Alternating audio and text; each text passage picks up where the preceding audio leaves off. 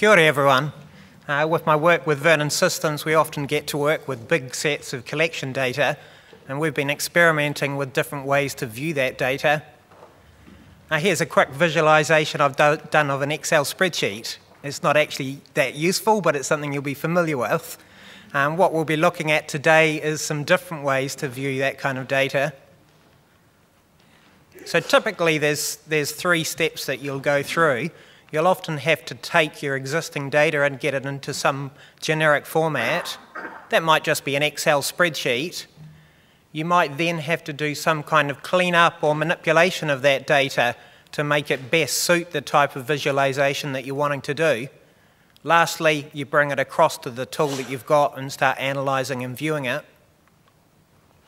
Excel, in fact, is one of the tools that you could use in that cleanup step. Here I've used a couple of basic Excel functions to split a text column into multiple columns and pull out just the year from the acquisition date column in this data. This data is actually all of the works acquired by Art Gallery of New South Wales in the 1990s. Google's Open Refine's another product you can use with that cleanup step. There's a website, The Programming Historian, that's written a really good blog post about how you can use Open Refine to clean up your data. So you might, for example, have map coordinates for some of your collection items. You could choose to import that data as a layer in Google Maps, which is a free option. And so here I've got some collection items, and in this case, this is helping us spot the trees in the collection, or in this case not a tree, a magnificent kiwi caught on its migration to its breeding grounds in the North Pacific Ocean. Now that actually seems a bit odd, so if I drill down into the data, I see it's merely a mistake of somebody putting in a latitude as just a positive number instead of negative for the southern hemisphere. So I can correct it and move that kiwi back to the Stewart Island where he belongs. It also helps us see the forest. In this case, we're looking at all 750,000 specimens from Queensland Museum, and they've tapped into visualisation tools that a bigger project has built, in this case the Atlas of Living Australia. And we can immediately get a sense of where all of that collection was actually collected from. Google Analytics can let you check through data about visitors to your website and visualise that in different ways. And in fact, now Digital NZ is adding a similar metrics dashboard to give you basic stats about items you provide to them. So that's yet another incentive for contributing to some of these bigger projects. Excel itself also has some basic tools, pivot tables and charts, and that can let you take this raw data and then build it into an interactive chart.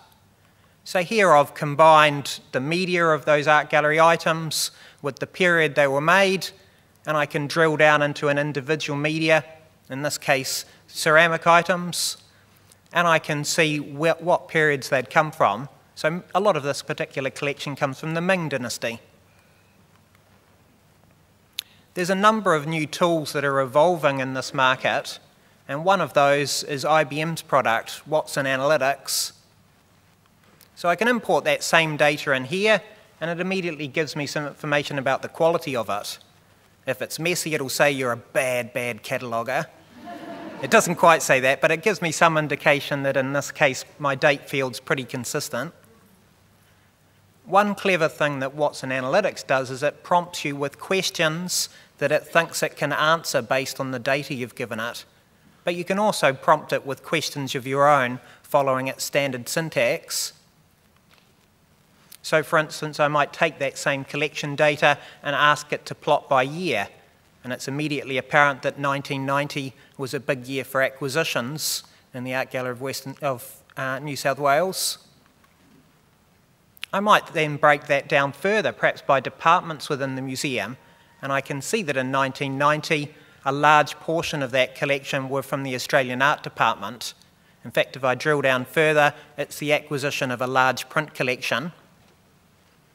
And so Watson provides a whole range of different ways of presenting that data, so I can really easily see what portion of the collection is a particular media, for example. It lets you build interactive dashboards from these different chart tools. So I could have several different ways to drill down into that data. Unfortunately, it's only with the paid version you can then share those dashboards to other people. But you can download any of those charts in standard formats, and you might, for instance, include it in an annual report. There are also some really simple tools. So this is the Wordle website. You can just paste in a whole block of text, and it'll show you how popular each of those words are. This is a whole set of museum mission statements that I copied and pasted in, and we can see what kind of words people are repeatedly using in their mission statements. Everybody wants to inspire. Now this last example is using Tableau Public. In this case, we're looking at which songwriters contributed over time to the different Beatles albums, and we can see George Harrison over time gradually growing in his contributions. Tableau is probably the most complex product that we've looked at, but it does produce some really beautiful visualizations. So I've put all of this up on SlideShare. There's links to all of the products that I've mentioned today. Thank you very much.